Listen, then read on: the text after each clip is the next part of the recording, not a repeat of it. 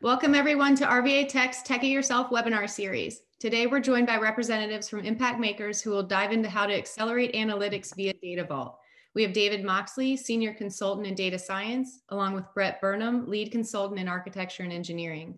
If you have any questions during the presentation, feel free to enter them in the Q&A box and we'll address them towards the end. With that, Brett and David, I'll let you all take it away. Okay, thank you so much. David, go ahead and start sharing whenever you're ready.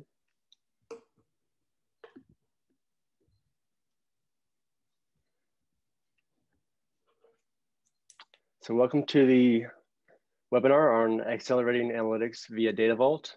So given, yes, it's 2020 and COVID, you might hear a bird chirping, my dog barking, or a general interruption. So let's just go with it, however it works. Let's go ahead and start with introductions. Once again, I'm Brett Burnham, and with me is my esteemed colleague, David Moxley. He is our Senior Data Science Consultant. He also plays many roles as far as he's an incredible engineer as well as a visualization expert and an all-around great guy. So it'll be a great presentation. Awesome. Thanks, Brett. I'm excited to be here. Thank you, everybody, for attending. As a visualization expert, Brett, I think there's something different about you. Do you have different hair? Less hair, maybe? Is that what's going on? Let me get this straight, David. You're a data scientist. I'm giving you 2 points of data right here. On the left is me in December of 2019, and in the middle is me in 2020. And all you see is the lack of hair. Causation does not equal correlation, and the plural of anecdotes is not data, my friend. So I don't see we get a larger sample size. We'll go with that. Okay, so if you're just joining us, I'm Brett Burnham, lead consultant with Impact Makers, and with me is David Moxley, some guy that I work with. So let's go ahead and get started. And so at Impact Makers, we work with both commercial and public sector clients, specifically helping to address their data needs. So what we have seen and what we are seeing in the industry is that most of the time, the use case and the hypothesis are there. The business knows what they want. The real hang up is getting the data to the business and to the data scientists in a way that is accessible, integrated, trusted, and understood. So we are here today to describe a method that is faster and more reliable, an approach to delivering data to meet those business use cases and to make the data available for those people like David who are data scientists. So we do this by timely delivery of business value. That's the time to value. Solutions that are tailored to the client needs, incremental delivery of scalable, holistic solutions, and more specifically, in today's example, a single architecture solution for both self-service analytics as well as advanced analytics. So in order to demonstrate this, we're going to walk you through a composite client. It's fictitious, but it's really a culmination of a lot of our combined experiences with some of our financial services clients as well as our expertise. So with that, our composite client we're going to discuss today is kind of taking on the role of a growing community bank. So a lot of momentum, a lot of desire for digital transformation, but they're not necessarily there. They've undergone a recent leadership change, which is part of the impetus for this digital transformation and desire to focus on analytics and ways to improve their current analytics and, of course, expand upon them. But also they're facing a more immediate challenge in the form of new regulatory requirements. So what this particularly means for us here is they're presenting us with 4 immediate pain points. They have this painfully manual financial reporting process of cumbersome spreadsheets that require interventions from multiple departments just to yield a balance sheet and income statement. The examiners, however, have come through and asked that this report be delivered to them on a monthly basis. So now you got to make sure you have continuity across your different departments in terms of a single source of truth for these important financial metrics. But also you have that request from senior leadership that they might be able to look at a more enhanced frequency. But none of this is possible without some sort of integrated data source to serve both these reporting needs, as well as projections to deliver 5-year looks at various financial metrics. Data currently is not at all centralized from their core system, and they have multiple ancillary and secondary, tertiary rather, systems of data. And all this is going to have to operate under a compressed 12-week or so turnaround time. However, as we're delivering this to them and trying to get the solution out the door and user ready in 12 weeks, we want to make sure we're not saddling them with a boatload of technical debt, and also that we're acknowledging their larger digital transformation vision by addressing several key strategic objectives. And so as David mentioned, it's not just tactical, it's also strategic. And so we have to look out for whatever is put in place can accommodate the long-term vision, the rapid growth, either a merger, acquisition. There also has to be room and accommodation for self-service. And it's not just about the reporting, but it's also about being able to accommodate the predictive as well as prescriptive analytics. And then there is a recognition and a need for governance, as well as something I call data transparency. It's the data has to be discoverable. It has to have the proper lineage. It has to be understandable and with common definitions. So, as I mentioned at the outset, for the purposes of this presentation, I'll be looking more at the analytics role, but also kind of considering what the client voice would be. So we want to just take a second to really articulate what the business need is.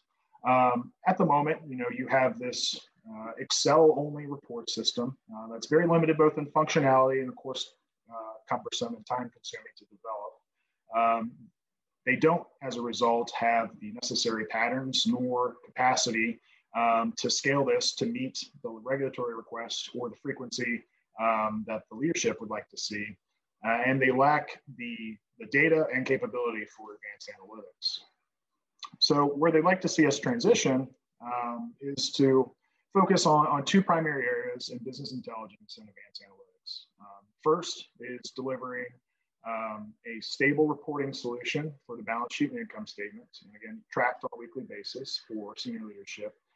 And second, capacity to provide multi-year projections for the examiners that need to be substantiated and built off real data. Year-over-year averages in this instance will not suffice. But for anybody that's ever done this sort of work, you'll know intuitively that these two things typically require two very different sorts of data sources. So, of course, you have variables and granularity differences, differences in the length of history, as well as some requirements for business logic and some requirements for engineered features, that don't mesh across the two verticals there.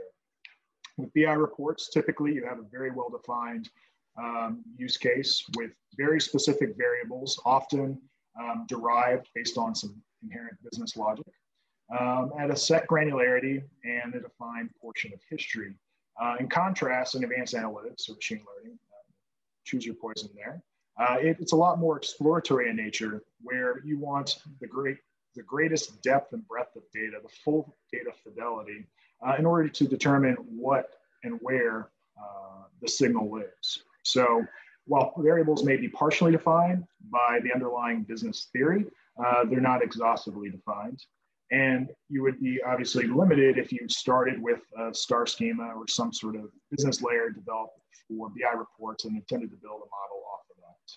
So with that in mind, we're able to then decide what methodology can address both of these problems for us on the data end. Okay, and so we need to build a modern data ecosystem. And so I would encourage you to check back at the older RVA Tech Teach It Yourself series. Our colleagues, Tara Mason and John Pimlett, back in September, gave a webinar entitled Delivering Business Value with a Modern Data Ecosystem. And in some respects, this webinar is a continuation or a deeper dive from that. So there's definitely something to check out for more of a generalized view of this modern data ecosystem. So in order to do that, we need to choose a methodology. And so what we're going to do is we're going to walk through a couple different of the traditional methods for delivering these kinds of systems, and then we're going to choose one. So spoiler alert, if you saw the name of the presentation, we're probably going to choose a DataVault, but let's see what happens. Okay. And so what we have here, we have the traditional methods. And so, and this is not meant to be a comparison of Kimball versus Inman versus DataVault. This is really going to be a condensed version of the whole comparison methodology. First, you had Bill Inman, you had the corporate information factory. It was a big bang type of implementation. It was slow to value. Some of the details about it, it was a third normal form.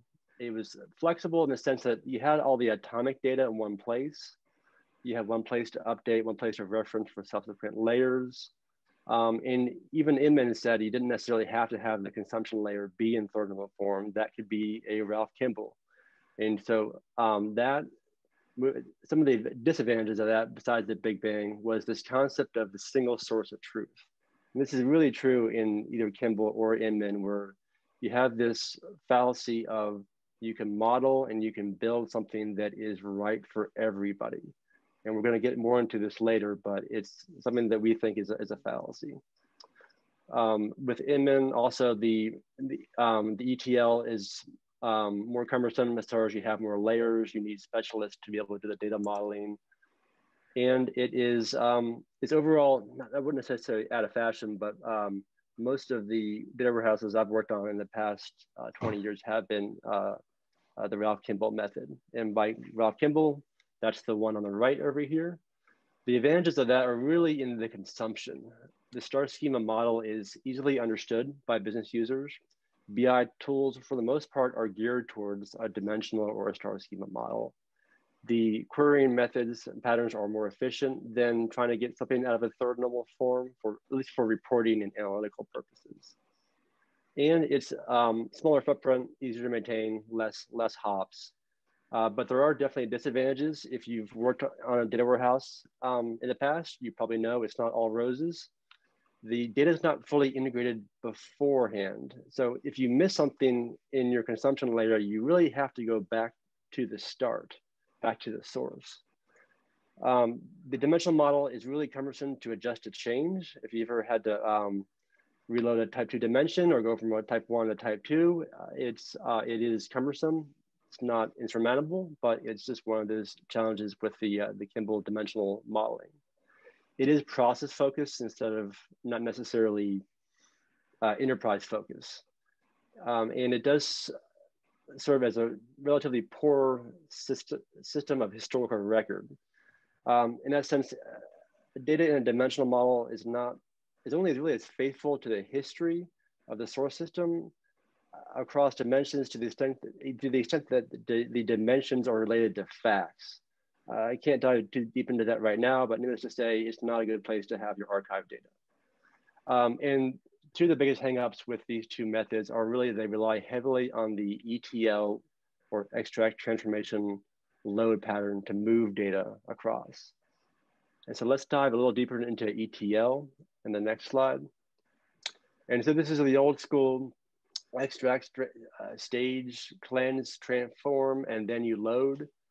And with this, it's really subject specific logic. It's not well suited for automation. The model changes, they can require developers to go back to the source for historical data. So if you screw something up on the end, you have to go back to the beginning. It really assumes transformation and cleansing requirements are acceptable enterprise-wide. You're kind of saying that the transformation that I'm going to do beforehand is what everybody wants to see and everyone knows what I'm doing. But in some sense, it's hard to untransform. This gets back to the single source of truth myth, where what you're trying to do is right for every line of business. We'll get more into that later. It also precludes any kind of architecture with a raw data store. You constantly, if you've ever heard a data scientist say, what did you do to the data? I just want the raw data, please. I'm sure David said that before. Also, for the traditional ETL, success depends on having all data quality and business needs known up front. and hope that they don't change frequently.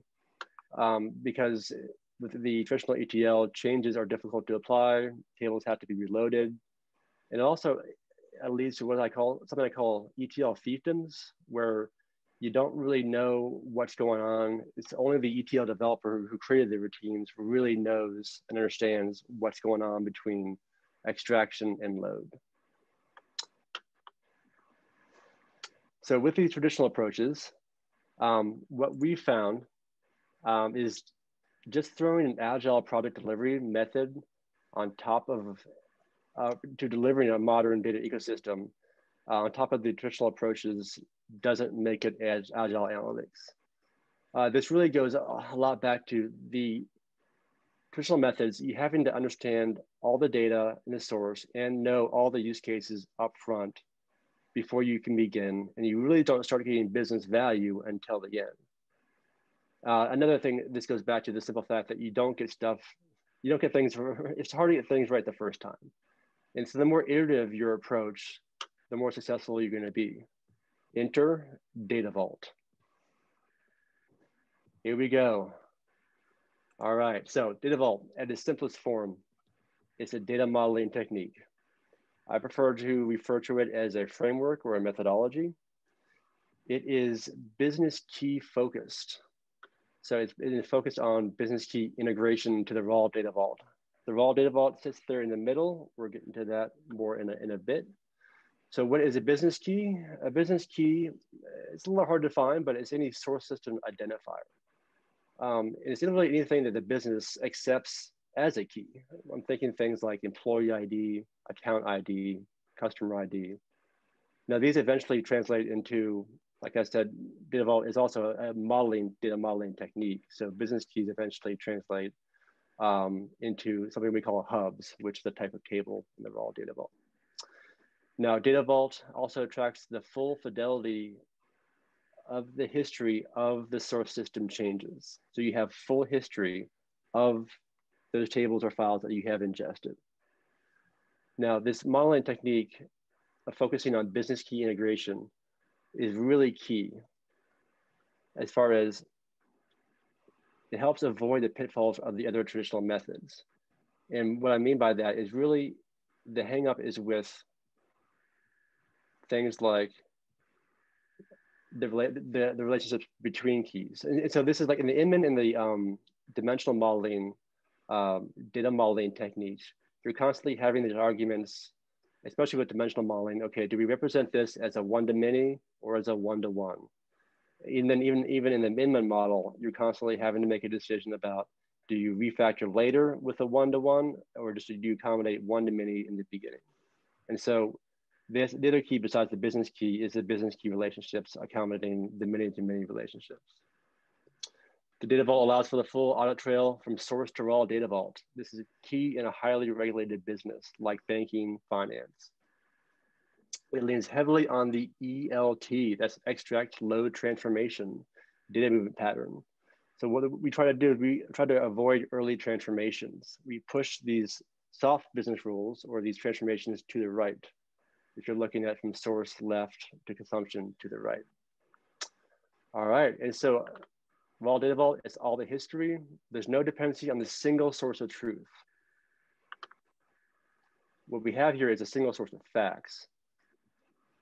And so you gotta think about, you have different lines of businesses, and different lines of businesses, at the end of the day, a lot of them, they wanna see the data in different ways. Now, things like MDM can help bring that in line to a certain extent, but at some point, marketing doesn't want to see customer the same way as finance, as risk. Lines of businesses has different perspectives. So if you have a single source of facts to go back to, you can always have these different perspectives, which is the different sources of truth. Now, with the raw data vault, ultimately, just one last thing on this, the raw data vault ultimately is not necessarily has business value in itself. It's really in those layers off to the right here. You see this information delivery. That's where we have our star schemas, where you still have a Ralph Kimball dimensional model.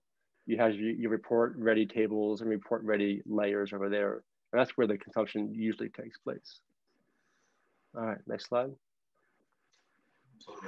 So all these features of the two different major buckets of methodology comparisons, your more traditional analytics and then this agile analytics approach, all are great. And ultimately in selecting, we need to identify which ones map back to our primary client needs. So, first and foremost, there's an immediate need for analytics. So through the agile analytics approach, we're not boiling the ocean. We're able to decide what's going to be consumed and focus on rapid delivery of those data elements, right? Build it and they will come. They won't always actually come. Second, we want to make sure that we're integrating multiple source systems. And so while either technique can obviously accommodate multiple source systems, the additive nature of DataVault in particular meshes well with an agile team structure. So you can actually start parallelizing development as opposed to working more in a sequential, waterfall methodology, even if you're, quote unquote, agile in your Scrum teams.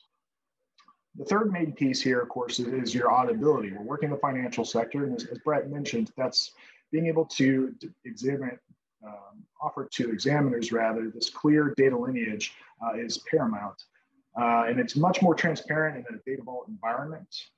When you have exact copies stored within your source environment, you can use these very clear patterns of development to recreate from a report the original source system, as opposed to a more traditional approach that tends to have much more complex structures and ETL patterns. And then lastly, looking at something that is scalable and extensible. A lot of these smaller companies, particularly with a large growth velocity, might be looking at mergers and acquisitions or being acquired themselves. So being able to iterate and to scale based on the business need, and also have a solution that is extensible for future needs is very important. And that additive design of DataVault really does well without having to go through some of the more extensive code refactoring practices that take place with a centralized data warehouse. So those are the four sort of primary reasons why DataVault for our composite client here is what we would want to go with. But how do we actually achieve this vision through agile analytics? Okay, thanks, David. So DataVault in itself is not an architecture, it's not an implementation. And so what we need to hear is a architecture. So this is our composite client's conceptual architecture. It's really the independent of the deployment or the physical implementation. And so I do, we're not gonna go through this in depth. I do please refer you to Tara Mason and John Pemberton's discussion on delivering business value with a modern data ecosystem back in September. This is a flavor of that reference architecture that they went over there. I will make some notes as far as we do, let's see, there are things on here that are not part of the initial use case delivery for this composite client, such as this Dream Hub, the master data management. Those are things that are not part of the initial use cases, but they're on the reference architecture for that future capability. Also note, I talked about this earlier, data moves from left to right. I'm big on that as far as when I say pushing things right and sourcing things from the left. And we do have a data lake on here, but that is purely for purposes of a persistent staging area. And we'll get more into data lakes in a minute.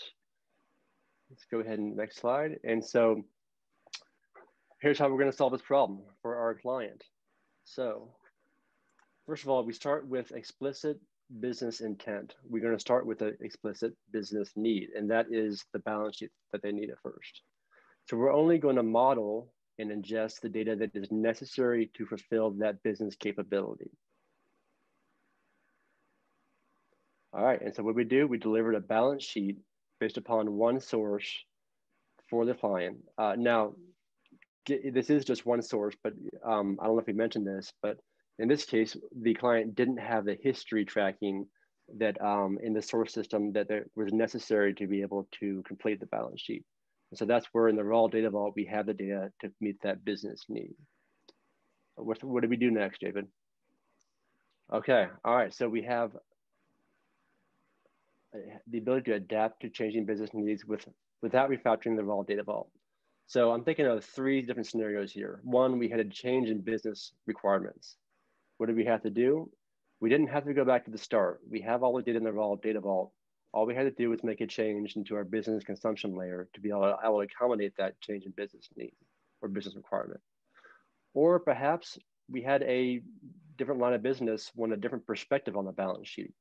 Less likely, but in that perspective, we could have added another report collection and an additional balance sheet to be able to meet that need. Or what's more likely is we screwed up the balance sheet. We got it wrong and we failed. And this happens all the time. And with these type of implementations, it's hard, things go wrong, but with an incremental delivery of a data vault, we don't have to go back to the source. We don't have to go back to stage. All we have to do is make those corrections in the layers to the right where the error occurs. Because after all, we all fail. I can think of the first time that I gave my DataVault presentation. It was definitely a crash and burn, and that happens. What happened the second time? The second time I gave the presentation? I don't know, but it's looking pretty good so far. So regardless of how we failed, we have to remember that we didn't have to change our extraction pipelines. We didn't have to refactor the raw data vault. We didn't have to do remodeling. Okay, I'm just looking at the chat window here from my boss from 20 years ago. Okay, and then let's go on to the next one. So what else did we do? We actually gave our client self-service, and not out of the report collection, but out of a dimensional model, a star schema. Now, we didn't have to source new data. We didn't have to add new data to the raw data vault. This is additional capability out of the same data set from the raw data vault in the manner of self-service. All right, and then what did we do?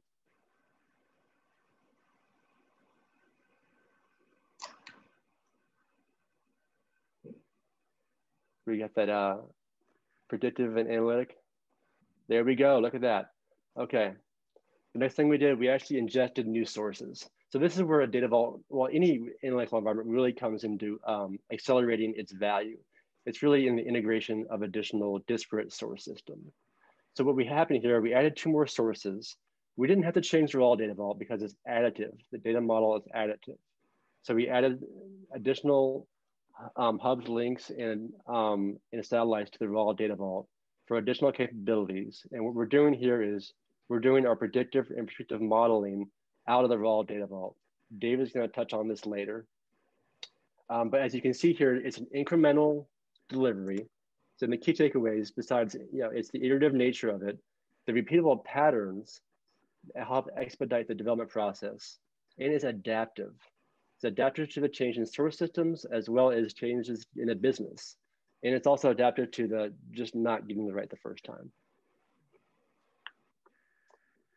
All right, so let's talk a little more about the modeling. This is where we try to go a little bit deeper into DataVault and a little bit about the ELT versus ETL. Okay, so as we talked about, DataVault is business key focused. And so the 2 goals are to be able to integrate the business keys in the raw data vault and to be able to recreate the source from the frequency in which you ingest it. And so what we do with our data vault implementations, if we can recreate the source on a daily basis, we've won. That means you have that full history, that full fidelity. Another thing we have here, so we have our 3 kinds of primary raw data vault tables, the hub, the link, and the satellite. The hub, as I talked about earlier, is really the business key. And so in this case, we go from, and so we'll see that in a subsequent slide. So the links are the relationships between the business keys, and the satellites are all the other attributes that are not the hub or the link. And so let's look at a specific example for this composite client. For one, let's just say this is a table called account. If that is one table in the source system, we're going to have one staging table. And we're going to load that to the raw data vault into 4 different tables. One is the hub account, another is the hub customer, And then those are the two business keys, the account ID and the customer ID. And then we have a link, which is the relationship between the account and the customer, accounting for the many-to-many relationship, should the need arise. Now, the satellite account is all the other attributes from that account table in the source system that are not either the hub account or the hub customer. So it's hub business key, link is a relationship between business keys, satellite is everything else. All right, moving on. So this is a little bit deeper. And what I want to highlight here is really the different layers, the source, stage, raw data vault. You have something called a business vault, an information vault, a business layer. All these layers aren't necessarily materialized. They're not necessarily all tables. Our methodology is we like to virtualize till it hurts as far as the layers in the information mart and business layer. These are all tables, by the way. This is a modeling technique. As far as the business layer goes, that's where primarily the consumption of either for reporting, for the traditional analytics, file extracts, all of that comes out of the business layer. And this is also where we can represent the different perspectives to the business. And if that's virtualized, it's easy. Okay, marketing wants to see it one way. Finance wants to see it a different way. Okay, we give them two different views, literally different views of the same data. And this is also in the business layer on the right, where we focus on security as far as if that's where people are accessing the data. You really lock down everything else, and then you look at your granular level security within the business layer. It's also where we focus on metadata. You can boil the ocean, you can have metadata for every data element in your ecosystem. Good luck, we'll see you in 2060. It's just not gonna happen. We spend the effort on metadata in the business layer. That's where it's consumed. That's where the metadata is most valuable. Okay, let's go on to the next slide. So automation and acceleration. And so as David mentioned, I've mentioned, DataVault is ripe for parallelization as well as automation. There's really only a handful of different loading patterns and modeling techniques to the point where it's low-hanging fruit for automation. There are some things like the business layer or really the extraction where you really want to stay out of the game of automation. As far as there's no two source system is the same. You might be doing CDC on one source system. It might be a full extract on another. It's difficult to try to automate the extraction. The business layer, that's unique to your business. Some people play in that space. We don't. We really want to stick with the automation and acceleration in between the data lake and into the raw data vault. Another place we play is in the data validation, as far as we talked about earlier about trying to recreate the source. What we found is along with automating the pipelines to load the raw data vault, we also can automate the validation of that data. And one thing I didn't mention earlier is in DataVault, there's a different concept between data validation and data quality. Data quality is an assumption that is best left to the hands of business, not to the engineers. Whereas data validation, we're really looking at what we loaded to the raw data vault was what we extracted from the source system. And data quality, we push that to the right as far as in subsequent layers in the business layers. That's where we really enforce data quality measures based upon business input, not from what Brett thinks the data should look like. And as far as acceleration, we've gone from automation and impact makers to acceleration. At this point, we do code generation. We have a tool we call DataVault, which we use to accelerate DataVault implementations. So with that, Brett has built a beautiful data vault now that I can leverage for analysis, exploratory analysis, report development, and model development. Similar in the same way that the data vault doesn't have to be completely built. We don't need to wait for some sort of monolith data warehouse before we can begin the analytics process. We can kind of work in concert and continuing that sort of agile development patterns. So once we have some data to work with, how do we deliver for the business using the data vault? So returning for a second back to this architectural structure here that Brett walked us through of our client, I think you could probably start to see exactly how we would do it. In fact, I would say that it's fairly self-evident that you start with the business layer, right? And that can be structured in a way that's very familiar both for BI tools and BI report developers, and use those Kimball star schema-like structures that those tools are designed to use and consume. So from that rapid development there, that also frees up a lot more time for data analysis, exploratory analysis, and data science activities. So how explicitly would we do that with DataVault? So I think it's kind of important to pause for a second and maybe consider some of the other alternatives that are out there. So most popular one really is working with a data lake, right? And so conceptually what's happening here is you're taking all of your various operational systems and dumping them into a data lake, right? You have, if done correctly, an unadulterated full data fidelity, exact copies from your source system that you can have all the history and granularity that they provide in the original data formats. It is, again, if done correctly with correct MDM, very navigable, right? Querying for the specific fields that you like from the data catalog, identifying where they live, and working and bringing those into your data model from this flat structure.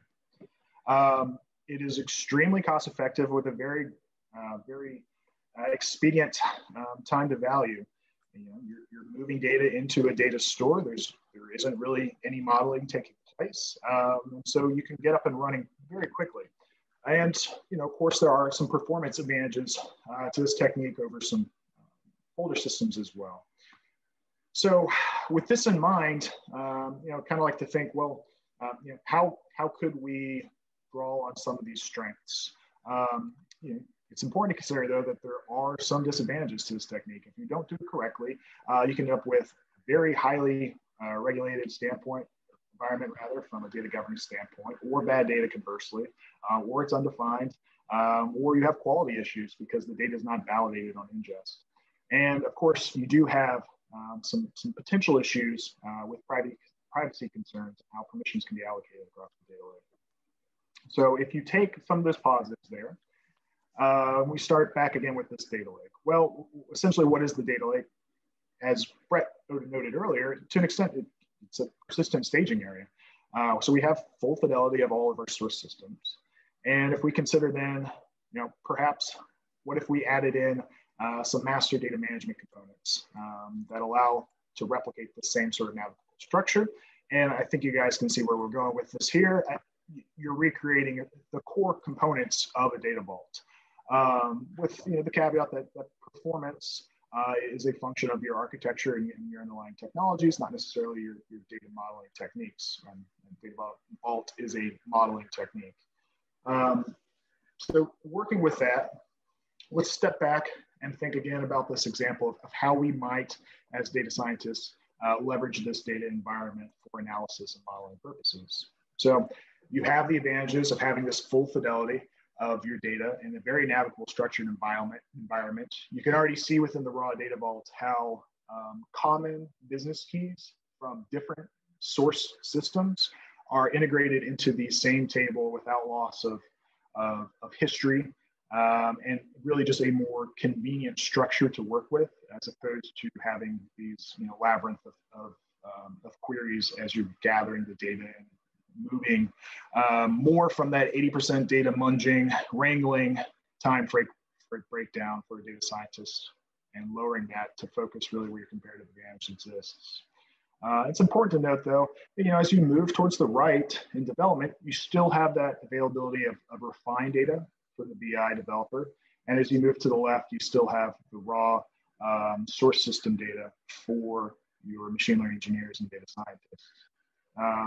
With all these common features to the data vault, you also have, to a data lake rather, you also have the added benefits that come with implementation of the data vault methodology inside of a RDBMS system, right? So you have the access control and data validation that takes place to the ingest, right? There's defined column structures and data types to those columns. So if there's a bad load, you're going to know about it. And also, probably an important piece that's often understated within the data lake itself, yes, it's a fantastic central repository, but you lose that integration component that takes place, like we see here inside of the raw data vault. So with those elements in mind, we're able to really just deliver in that iterative fashion for our clients. So, Brett? All right, so it looks like we won as far as we delivered business value in a timely manner and our clients happy. And how do we do it? It was all about time to value. It was all about a solution that is tailored to the client needs. With these things, there's no one size fits all.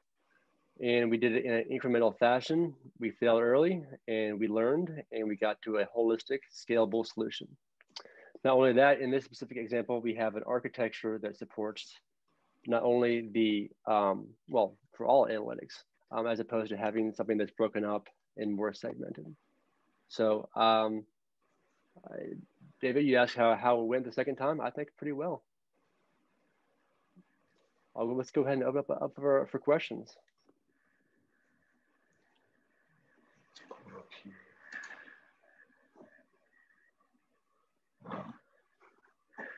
So we got a good question here, Brett. When is DataVault not a good fit? Yeah, I'm a hammer for everything's a nail, but that's not the reality of things.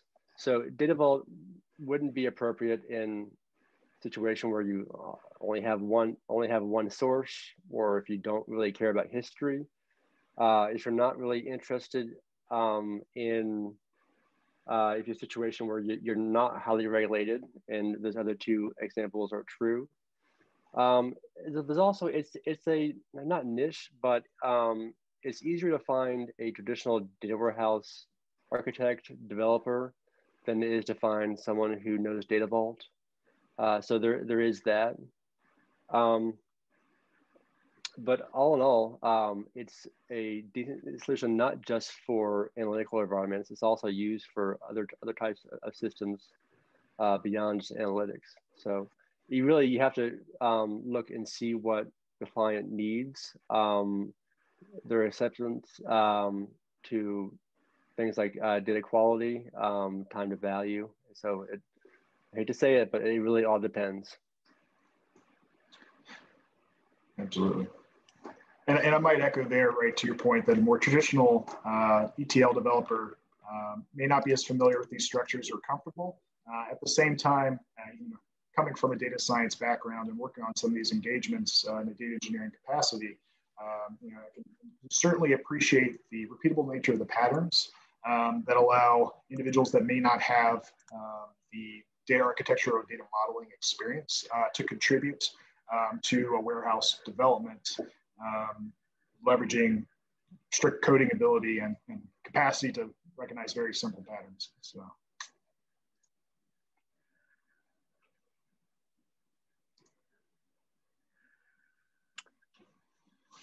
Brett, does architecture lend itself to a specific or different tech stack or data movement ETL tools? No, and so it really is tech stack agnostic. You could even do a data vault on a file-based system. So it's obviously the tools of choice differ as far as if you're not doing a whole lot of ETL, do you really need a sophisticated ETL tool? If you're more interested in things like execution orchestration and just EL. So I think it definitely factors into the decision making as far as what tools you choose, but it's definitely, I would say it's tool agnostic. Absolutely. Here's a great question. How would you determine what is a hard business rule versus a soft business rule? Yeah. So I touched on the concept of a soft business rule earlier. And so in DataVault, there's hard business rules and soft business rules. Soft business rules are those transformations that we push to the right. We really want those to be business driven with business intent. Hard business rules are applied. These are transformations that are applied typically between the stage layer and the raw data vault. And so impact makers, what we've come to is we only apply hard business rules on data such that it is necessary to be able to match on business keys. And so thinking through examples like a banking example, if you have a account number that in some systems, one source system is padded with zeros, it's a 12-digit number. In another system, it is, there's no padding of zeros. A hard business rule would be something where you would apply padding to be able to match those two business keys, to be able to put them into the hub. Another example would be of a hard business rule would be a social security number, where in one system you might have dashes, and another system you wouldn't.